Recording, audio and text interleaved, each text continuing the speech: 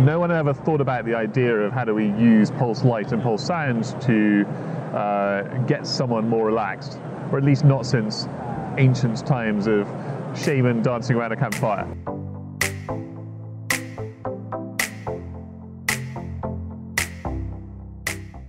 I'm Richard Hanbury, CEO and founder of StartUpHealth, and this is our device. I made the first prototype of this to solve my own nerve damage pain problem back in 1993 after a jeep crash in the Yemen.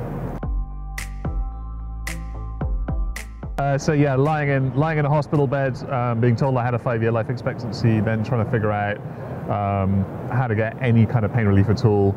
I watched a movie in hospital that flipped me in and out of what we would now call a flow state. That had me want to try and figure out whether we could hack that to find a way to produce a device that would give me that same relief as watching a movie did, but do it reliably and whenever I wanted it. So it was laptops, wires and boxes originally. And then a very long wait until wearable technology really started to catch on. 2015 was basically when I realized that wearable tech was catching up with what I wanted to make.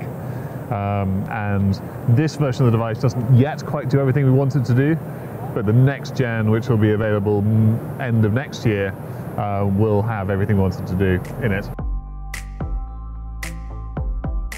Yeah, so basically the device uses pulsed light and pulsed sound to change patterns in the brain. So someone puts on the device, turns it on, and then they lie back, and then they're getting stimulated through their eyes and their ears in order to create a very specific relaxation effect within the brain. Essentially, there are different ways you can affect the brain. You can affect it with drugs, you can affect it with magnets and electrics, and audiovisual. Now, audiovisual is your brain's primary way of receiving information from the world. So we are using that information stream to get the information inside the brain that we want to get inside the brain, which is essentially, here's a reference signal for how you're supposed to work. And the brain goes, oh yeah, I remember how to do that, and then it does it straight away. Once the device is on, they're seeing a very gentle pulse of light and hearing a tone that's repeating. And some people turn it down so low that it's barely visible and barely audible, and some people turn it up so high that it's really strong.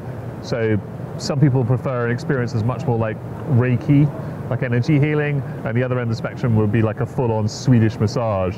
So your brain is either getting something very gentle or something very strong, or somewhere in between, and then basically each individual is changing it per session to what they feel they need at the time. So right now we are on market as a wellness device, so we are allowed to advertise for helping people with sleep and improving mental wellness.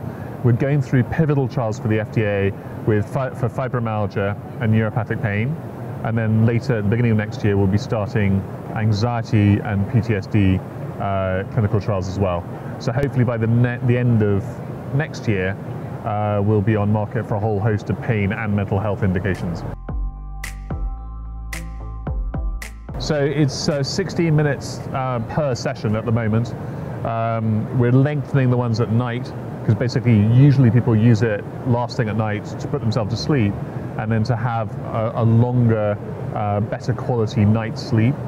The users from the fibromyalgia study that has completed on average are using still once a day, and we're just now started a 1,000-person one-arm study on fibromyalgia.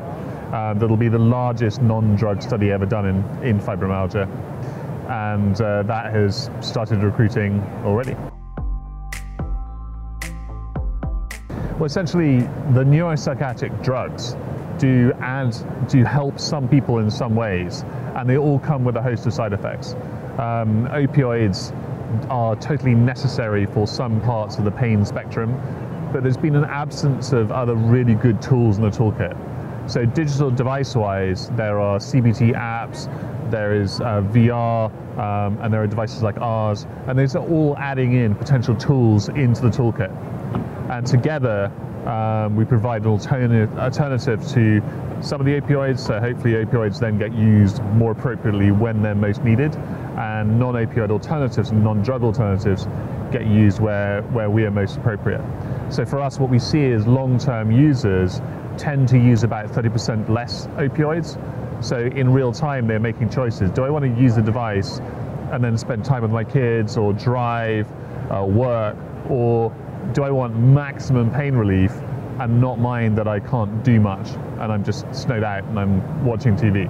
And so people in real time, that's the ideal, that people in real time get to choose what is right for them in that moment. We recently attended Pain Week, which is the premier conference each year for pain clinicians, and we did a survey, and out of 142 people completing the survey, it was basically 98% we are very interested in a non-opioid alternative.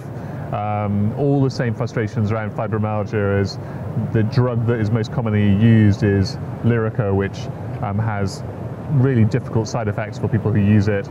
So there's a very great need, and there's a very well perceived and understood need for alternatives. So just looking to be out on the market for those pain conditions as soon as we can present the FDA with compelling enough evidence.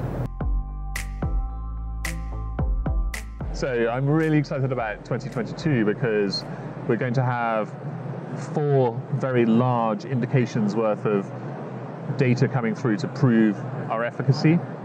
And then next year becomes about the growth story and how we finally get to the end of my so far 28-year mission to get the device out from just helping myself to helping tens of thousands and hundreds of thousands of other people. So what we're really looking to partner with is the people who have the data on who has anxiety conditions, depression, pain conditions that can be helped by the device, and who has those distribution networks to help us get devices to the people that need it. Because whilst this is great for going to sleep on an airplane, and I use that every time I fly long haul, it's not the people that really need it. The people who really need it are the people with medical conditions that currently aren't getting help or enough help from their current solutions. And so it's finding the people that have access to those patients. So for example, the digital health companies that have platforms that are reaching millions of people already, who can identify, okay, these people aren't being helped enough by an app, they need some extra help. Within anxiety, depression, pain, those are the people we really want to partner with. And obviously we continue to need increased finance to fund all the things we're trying to do in parallel. Because typically startups, going after one target, make that target and then expand. But it's worked out for us that we're going after 4 at the same time. So it's a different problem.